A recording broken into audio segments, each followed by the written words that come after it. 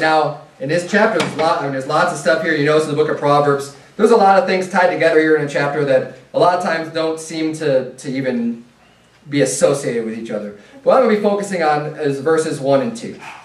The Bible says, "Through desire a man, having separated himself, seeketh and intermeddleth with all wisdom. A fool hath no delight in understanding, but that his heart may discover itself." And the title of my sermon tonight is "A Fool Trusteth in His Own Heart." Okay, now this is such a common teaching today, which is why I want to preach on this, is that you hear all the time people say, follow your heart, you know, discover who you are, discover your own self and your own heart, and be true to your heart, and all these different sayings and phrases. And you hear that, and it's probably the most commonly taught in like self-help books and in that area of you know, literature and philosophy. But which is exactly why I want to preach about it, because the Bible says it's something different. It doesn't tell you to find your own heart, to search your own heart out. It says a fool has no delight in understanding, but that his heart may discover itself. This is talking about someone who says, like, I want my heart to discover itself. I want to just see what's inside of my heart, and just whatever's there, that's what I'm going to go with. And basically that, you know, a lot of the self-help stuff that teaches you things to try to find yourself and to find what's in your heart, it's not true. And essentially it turns into like a false religion, a lot of this stuff. You know, it teaches you to trust in yourself and trust in what's inside of you and trust in what's in your heart than to put your trust in the Lord Jesus Christ. And it might not seem that way on the appearance. And it never does. It never does, actually. I've never seen one where it's just like real blatant. And see, the thing is, deception and lies and what Satan does, it's always very subtle. And one of the ways that they'll use is they'll try to use philosophy to give you a slightly twisted view of what's right. And oftentimes, this stuff sounds really good, especially on the surface. I mean, you could read it and be like, hey, they're just trying to help. This is something I could use. This is something that's good for me. But if they're teaching you, I mean, whatever it is, I'm being pretty generic right now, right? I mean, I don't have a specific, like, this self-help book is one that teaches this. I don't know, but I just know from seeing a lot of different books, a lot of different literature, that they teach this type of mentality, this type of philosophy of finding yourself, finding your own heart. And on the surface, like I said, it looks pretty good, but don't be deceived by them. Let's look at these. I'm going to kind of dissect these first two verses in chapter 18 a little bit, because we could get a lot of wisdom even just from these first two verses. So look at verse number 1. Through desire a man. So this is saying, you know, obviously a wanting, a willingness, you have a desire. A man having separated himself. So this is someone who's already separated himself. And what's about separating, you're separating yourself from sin. I mean, you're separating yourself unto God. You might not even always understand why you shouldn't do something maybe from the Bible, but you're doing it, right? That's the step of faith that we take. See, your Christian life, you start off getting saved, right? You get the Holy Spirit. You're saved, you're sealed. Now it's time to start growing and learning. And you're going to be hearing stuff preached, you're going to be reading the Bible, and you're going to see some stuff. But you're not going to have all of the understanding. Nobody does. I mean, I don't have all the understanding. But you gain more and more and more the more you grow. But you are going to see commandments, and you're going to see rules, you're going to see some things, and it's going to be pretty black and white. It's going to say something. Now, you're going to be able to decide, even if you don't understand something, and say, well, I don't quite get that. That doesn't make any sense to me. Are you going to obey it, even if you don't understand it? Or are you going to wait until you understand it? See, the separation and just obeying and taking God's word by faith, I believe you're going to grow a lot faster, and God's going to give you that understanding when you have already settled in your heart. You say, you know what, I don't have to understand everything, but I know this much. I know this is God's word. I know that's what He has for me, and I'm going to just obey it, and I'm going to look at it and read it, and if it says it, then it's the truth, because His word is truth. So I'm just going to take it as such. I might not understand everything, but I'm just going to obey it, and I'm going to go with that. So the Bible's saying here in verse 1, through desire a man, having separated himself, so he's already separated himself, he's already been obeying the commandments, seeketh and intermeddleth with all wisdom.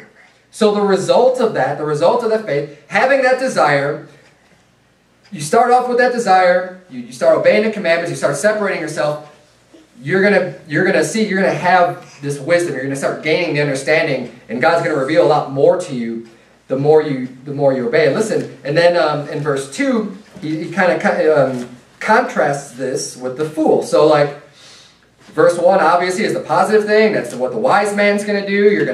You're gonna desire to seek God's word. You're gonna obey. You're gonna separate yourself from the world. You're gonna separate yourself from sin, and you're gonna seek and intermeddle with all wisdom. The fool, on the other hand, the fool hath no delight in understanding. He doesn't even want to know. He doesn't. It's not a joyful thing. See, like, I love learning new things. It's a delight for me. Like when I find something about, like, oh man, I never saw that on last Wednesday on the Book of Acts. There was that one thing that I learned, and I was just like, that's awesome. Like I was super happy when I saw that and I learned that. But the fool doesn't have a delight in that. They're not gonna. That's not something that they care about. It says, but that his heart may discover itself. So the lusts of the heart is what's going to drive a fool. Little or no restraint made on the wicked lusts or the thoughts from the heart. Rather, free rein is given so that the heart may discover itself. That's what a fool does, is that I'm just going to do, and basically what this is, it's all about the heart discovering itself. You're just looking out and searching out what feels good to you. I mean, it's kind of like an appetite for your flesh. Just whatever my heart wants, I'm just going to go with that. And that's a foolish attitude to have, because we need to have some kind of restraint. God didn't just give us a heart, He gave us a mind too. And He wants us to use the mind to help direct our heart and our spirit. And a lot of people still, because this is so prevalent today, a lot of people might be saying, well, I still don't see what's so bad about following your heart. And part of the reason you might be thinking that way is because we get bombarded practically on a daily basis with this type of philosophy all over the place. I mean, I could think of just about every love song or whatever. I talk about like following your heart. I mean, there's a lot. I don't even want to repeat them because they're kind of stupid songs, but if you just think about a lot of the rock songs, a lot of ballads and stuff, they talk about just following your heart and doing what your heart wants you to do. And in the movies too, it's the same theme. It's a common theme, and it's something that happens, it's just pumped in your head over and over and over and over again. And before you know it, you just start thinking that way, like, oh yeah, because you heard it so much, you're just going to start repeating it. And on the surface, it doesn't even sound that bad. I mean, it's not like it sounds like, hey, it's not even saying like, hey, go fornicate or something. Like, that's pretty obvious. This is just saying, hey, listen to your heart. Your heart's a good thing. And you can think of, the other thing is you can think of a lot of good things in your heart, right? So I'm not saying don't ever do what your heart wants. It's don't give your heart that control of following your heart, right? So like, a lot of times, especially if you have a good heart and you want to do good things, and you can have some good things coming out of your heart to follow that, but don't let that lead the way. Have the restraint from your mind. Turn to Genesis chapter 6 if you would. Genesis chapter 6, because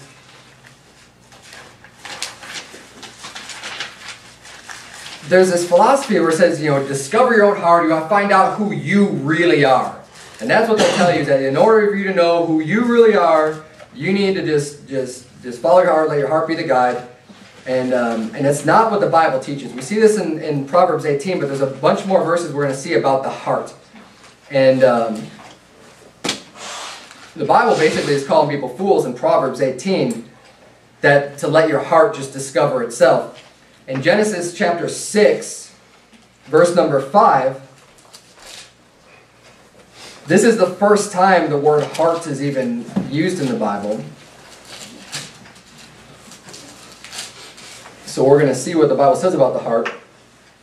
In its first usage, Genesis chapter 6, verse 5, the Bible says, "And God saw that the wickedness of man was great in the earth, and that every imagination of the thoughts of his heart was only evil continually. This is right around the time of the flood, and God sent the flood to wipe out the whole world. And he said that every imagination of the thoughts of his heart was only evil continually. The biggest problem is that we have hearts that are made of flesh. And they're going to naturally desire things that are fleshly things that oftentimes are sinful things. And not always, but it's up to our spirit or our own will, our minds, to help subdue some of these fleshly desires that we have and these fleshly desires of the heart and bring them into subjection and to get our hearts right. See, that way we can set our hearts on that which is good. And see, the whole point of this is,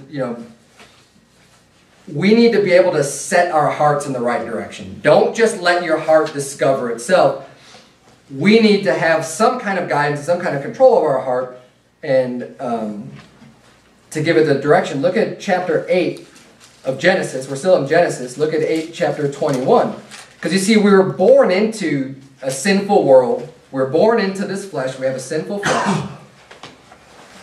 And the Bible says that the imagination of man's heart is evil from his youth. Look at chapter 8, verse 21. It says, "And the Lord smelled a sweet savor, and the Lord said in his heart, I will not again curse the ground any more for man's sake, for the imagination of man's heart is evil from his youth. Neither will I again smite any more everything living as I have done." So here we're saying, look, the imagination of man's heart, it's evil from your youth, from a child.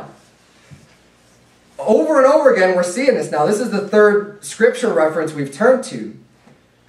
And let the Word of God have its proper weight.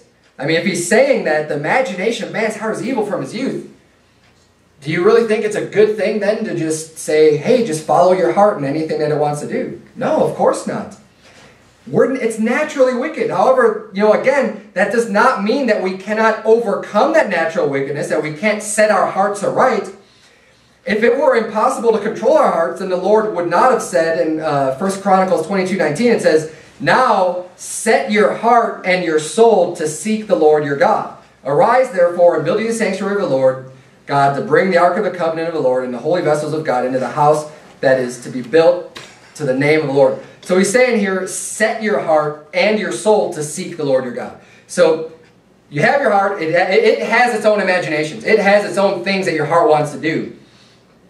You need to set your heart on the things of God. You need to focus your heart and put it on things that are of God, and have that type of control. You don't let your heart control you. You don't let your heart just lead you wherever you want. Because, oh, it's in my heart, so I'm just going to do this. Use your brain, use your mind and your spirit to help guide that. Make the decision to set our hearts to do right. There's a lot of verses. You don't have to turn to any of these, but I'm going to read through these, talking about setting your heart or not setting your heart on different things. In Psalm 62, verse 10, the Bible says, "Trust not in oppression, and become not vain in robbery. If riches increase, set not your heart upon them." So the Bible tells us, look, don't set your heart upon riches. That's something you don't want to have in your heart. Now, naturally, we might want to. We might want to be like, hey, I want more money. My heart's saying, go get yourself some more riches and go get yourself some more money. That would be a natural thing too. I mean, naturally in your heart, that makes sense. But the Bible's saying, no, set not your heart upon the riches. See, we have control over what we desire and what our heart's going to be set on and what we are focused on and what our, even where our joy comes from. Psalm 78:8 says, "It might not be as their fathers, a stubborn and rebellious generation, a generation that set not their heart aright, and whose spirit was not steadfast with God." Again, I mean, another reference to setting your heart right. And the Bible has many of these where it's telling you, look, you need to set your heart right. Don't set it on this, you need to set it on this. Joshua chapter 24, verse 23 says, "Now therefore put away, said he, the strange gods which are among you, and incline your heart unto the Lord God of Israel." Again, you need to set your hearts onto God, on the Lord. And 1 Kings 11:4 says, "For it came to pass when Solomon was old, that his wives turned away his heart after other gods. And his heart was not perfect with the Lord his God, as was the heart of David his father. Now here's another thing. Don't just assume that because you're saved, that your heart now is always going to desire the right thing. Okay? That's not the way it works. You don't get a new heart. You have a new spirit. Okay, and I'm going to preach another sermon on that, kind of explaining and outlining the new man versus the old man. But you have a rebirth inside of you when you get saved. That's a new spirit. It's not the same as your heart. We still have the fleshly heart. So don't fall into this thinking that, like, well, because I'm saved, I'm naturally going to want, my heart's going to want to do what's right. That's not true. Solomon was saved. And this is talking about King Solomon much later in his life. I mean, King Solomon had like 1,000 wives. I think it was like 700 wives and 300 concubines. Yeah, try to wrap your mind around that, 1,000. Like, how is it even possible? I don't know. But the Bible says that his wives turned away his heart after other gods. I mean, this is King Solomon who, he spoke with God way early on in his reign. When he started taking over the kingdom, when he was put in the place of David his father, God came to him and asked him, what do you want? He's asking, the Lord just opened up to him, and Solomon asked God for wisdom and understanding. He said, look, this is a great people. This is a great responsibility you have. I just want to be able to know how to do this, how to come in and go out before the people. I need to know how to manage and how to rule this people. He was seeking wisdom. And God said, since your heart was set on wisdom and understanding and being able to do this, God blessed him for having the right heart and having the right attitude. He said, I'm going to add to you the things that you didn't ask for. He said, you didn't ask for the life of your enemies. You didn't ask for riches. You didn't ask for length of days. You didn't ask for a long life. He didn't ask for riches. God gave all that to him. God made Solomon the most prosperous, the most wealthy king that had ever been in that land, in the king of Israel. I mean, he was more powerful. He experienced peace. He had a long life. He had everything from God. And it's a shame to see what happened at the end of his life because his wives turned away his heart from God to other gods. Yet Solomon was still saved. Solomon was a man of God. Yet, I mean, he finished his life foolishly, and his heart was actually able to be set on something else where it shouldn't have been. In 1 Samuel 7, chapter 7, verse 3 says, And Samuel spake unto all the house of Israel, saying, If ye do return unto the Lord with all your hearts, then put away the strange gods and Ashtaroth from among you, and prepare your hearts unto the Lord, and serve him only, and he will deliver you out of the hand of the Philistines. So this is something that Samuel's saying. He's giving him a condition, saying, look, if you set your heart on the Lord, if you come back and say, get rid of those false gods, and here's the thing, and this is a good promise too, if your heart ever gets away, like King Solomon's did, if your heart ever gets away from serving God, he's saying, look, this is the promise, said, if you set your hearts aright, set your hearts back on the Lord, to serve him, he will deliver you.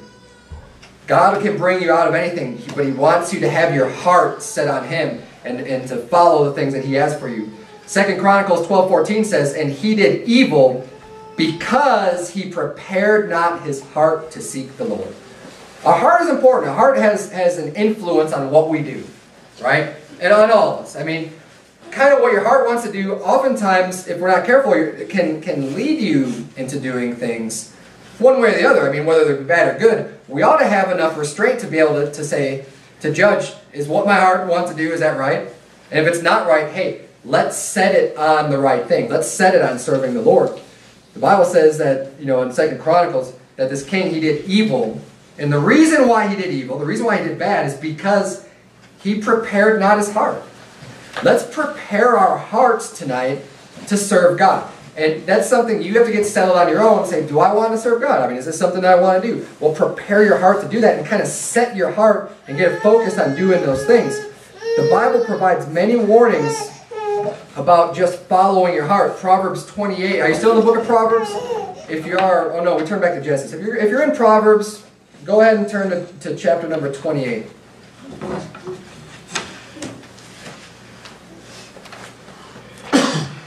There's There's a couple more verses in Proverbs we're gonna turn to before we wrap things up tonight. It's gonna be a shorter sermon than normal.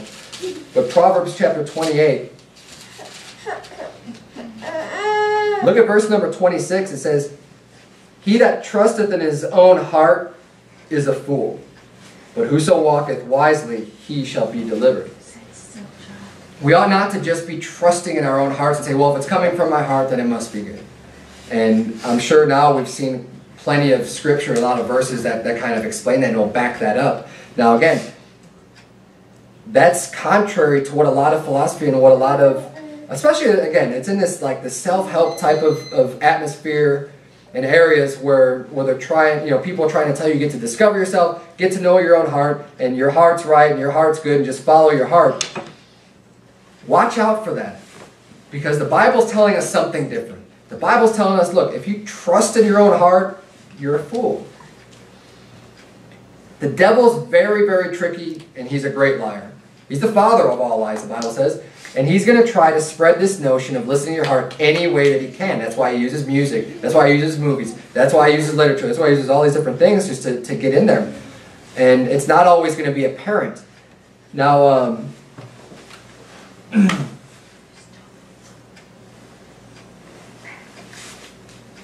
sorry, I'm trying to get caught up in my notes here. So you think that, the books that are out there, especially the self-help type stuff, they're really popular. They make the bestseller list. They're out there. A lot of people are reading this stuff and buying into it. But do you think that the Bible teaches us to be concerned about our own well-being and happiness? Because that's what, see, these self-help type books, they completely revolve around you. Like improving yourself. And again, I got to be careful, because there's nothing wrong with improving yourself and getting better. There's nothing wrong with that. So I choose my words carefully. You shouldn't be, okay, self-esteem is, I guess, what I'm looking for. Where people will teach you to esteem yourself really highly and be focused more on yourself and your own self-worth than on other people, when the Bible teaches exactly the opposite. The Bible teaches, it says, but in lowliness of mind, let each esteem other better than themselves. There's nothing wrong with having a view of yourself that is appropriate. I mean, God says that we're kings. God says that we're priests. You're valuable, as we preached this morning. The value of a soul, the value of a human being. You're valuable in God's eyes. So I'm not saying that you're worth nothing, but you got to be careful with some of these help books that kind of teach you to be self-esteem, to where you can get caught up in esteeming yourself overly, too much, where you're putting too much thought and emphasis on yourself, when you really ought to be putting the emphasis and thought on other people and esteeming others better than yourself.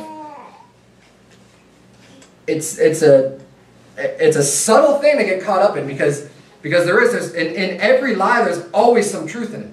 You always have that truth, because that's how you sell a lie.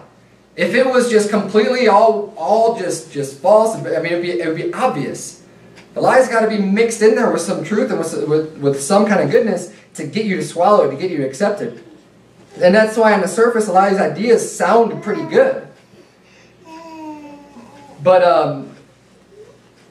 one of the reasons why that is because the philosophy's been masked to try to trick you, and it's just spun out there to deceive you a little bit. But we ought not to have a proud heart or a proud attitude where we're thinking we're better than other people. We need to esteem others better than ourselves. And the Bible teaches us to set our hearts aright. So let's get our hearts in the right spot. Look at turn to Proverbs chapter 12 if you would. I know we're in like 28. Turn back real quick to Proverbs chapter 12. We're almost done. And see, when this philosophy is taught, a lot of times there's people are using a lot of enthusiasm, and they're speaking, and it sounds great, and they might get you rolling and get you worked up, and you might even give them a lot of credit and credibility because maybe they believe in it and it's something that they're excited about, but it still doesn't make it right the ultimate philosophy. We have to compare with what we're being confronted with, especially stuff from the world. Does it line up with the Bible? Anything you do, I mean, because there's so much information out there from the world, right? And I'm not going to say it's all wrong. Like, I mean, there's reasons you go to look at stuff and you do research on things and you learn about stuff. But if you're seeking help, if you're seeking advice, and maybe there's something in your life that you're trying to fix and get better, compare everything with the Bible and stand on God's Word, because God's Word is the truth. And it's so easy to be deceived by so much in this world. Proverbs 12:15 says, "The way of a fool is right in his own eyes, but he that hearkeneth on the counsel is wise." So the foolish person thinks that, I mean, everything's right in their eyes. Everything they do is right. You can't teach a fool, right? There's no learning, because everything I do is right. And that's an attitude. If you have that attitude, you're a fool. I don't have that attitude. I mean, I try to stay away from that. I know that everything I do isn't right. Everything I do, anyone does, isn't right. I mean, we're all sinners. None of us is perfect. We need to, if you're able to hearken unto counsel, the Bible says, then you're wise. If you can listen to reproof, if you can listen to what the Bible's teaching and be counseled with God's Word, then you're going to receive wisdom. So be aware of a lot of these tactics. We need to be vigilant about that and compare everything that we read and everything we're confronted with the Bible. You're in Proverbs 19. It's the last place we're going to turn to. Look at Proverbs chapter 19. There's a few pages back. Proverbs number 19 and verse number 20. The Bible reads, "Hear counsel and receive instruction, that thou mayest be wise in thy latter end. There are many devices in a man's heart. Nevertheless, the counsel of the Lord, that shall stand." So the Bible says in verse 20, it says, "Hear counsel and receive instruction." We ought to open up our ears to the Bible, to God's Word. And when you do this, when you're open up to that, when you're ready to receive instruction, in your latter end, you're going to be wise. That's going to give you the wisdom that you need. God's Word has the counsel. God's Word has the instruction for you. And it says in your latter end, it's not going to be immediate. In your latter end, you're going to be wise. But you need to take God's Word for what it says. And when you see things, if something else that you see contradicts something in the Bible's right. And you need to be able to take that counsel from the Bible and apply it to yourself. And very similar to the first verses that we looked at is verse 21 here. About, you got to hear and obey God's Word, and then wisdom cometh. Is what we just saw here in verse 20. Hear counsel and receive instruction, that thou mightest be wise in thy latter end. Look at verse number 21. "There are many devices in a man's heart." We have many desires. We have many ways that our heart's gonna want to go. Many directions. There's many devices for our hearts. Sometimes you feel things that feel good to us, to our senses, in our hearts. But just because something might feel good or something might feel right, it doesn't mean that it is good. Things can feel good to us. Things can feel good to your heart. It's not always right. Your heart can deceive you. Your heart's flesh. I mean, it's not always wrong, but I'm just saying, don't let your heart just lead you that way. It says, "Nevertheless, even though there's many devices in a man's heart, nevertheless, the counsel of the Lord, that shall stand." God's Word stands.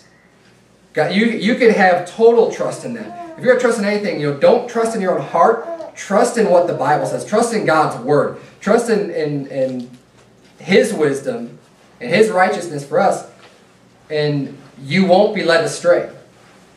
So I'm going to close with this. If you have questions, if you have things that you need to work on in your life, if you're looking for counsel, if you need help in any areas, when you're battling sin, when you're battling whatever it is, let's go to God's Word. God's Word's going to stand. This is the counsel that we need. I'm not saying everything else is bad, but compare it with this book. If it lines up with this book, great. Amen. That's good. If your heart's telling you to do something, and it lines up with this book, great. Follow it then. But don't just blindly follow your heart and just say, "Oh, well, this is feeling good to me, so I'm just going to do it." That's the wrong thing that we can do. That's going to lead you to become a fool. Use God's word, use that discretion, use that wisdom to help to set your heart on the right things. And I mean, you want your heart to be in whatever you're doing. And that, again, that's, I'm not trying to say it's a bad thing to have your heart in something. Absolutely the opposite. I mean, it's good. You ought to have your whole heart in what you're doing. I mean, the Bible says to believe in the Lord with all of your heart. God wants your whole heart. He wants you dedicated to that. So get your heart right, set your heart right, and but do it based on what the Bible says, not based on other things. And don't just let your heart come up with its own imagination and its own things. Set it right, set it according to God's word, and get your whole heart in whatever it is you're doing. I mean, especially serving God. You want to go out soul winning, get your whole heart in it. Let's get out there. Let's reach people. Let's go all out. If getting your whole out in something like soul winning could be like, hey, I'm going to go home and I'm going to study and I'm going to memorize some of these verses and I'm going to try to figure out how I'm going to be able to talk to someone and how I'm going to be able to share the gospel and be thinking about it, and that's something that I'm going to be focused on and thinking about for the whole week. That's going to be setting your heart right and getting your heart into the things of God, and not just sitting around and saying, yeah, what am I going to do today? What does my heart want to do today? And then just going with whatever. So hopefully you're able to pick up something. I wasn't the most eloquent speaker tonight for some reason, but not that I necessarily ever am. But let's use the Bible to gain some wisdom. This is something that, and when I read this originally, this isn't something that's new to me as of recently. I've learned this a while ago, but it's an important truth because the philosophy pervades of really magnifying yourself and magnifying your own heart. The Bible clearly says that that's not the course that we should take. So let's just get all of our wisdom and instruction from the Bible and use that as our guide and that as our compass to determine what's right and wrong. But let's pray. Dear Heavenly Father, Lord, I thank you so much for this opportunity to preach. God, I pray that we'd all use your wisdom and retain your words and use that to determine the direction we're going to go. Help us all to set our hearts to serving you. Set our hearts to right, dear God, that you would lead us and direct us. And it's in Jesus' name we pray. Amen.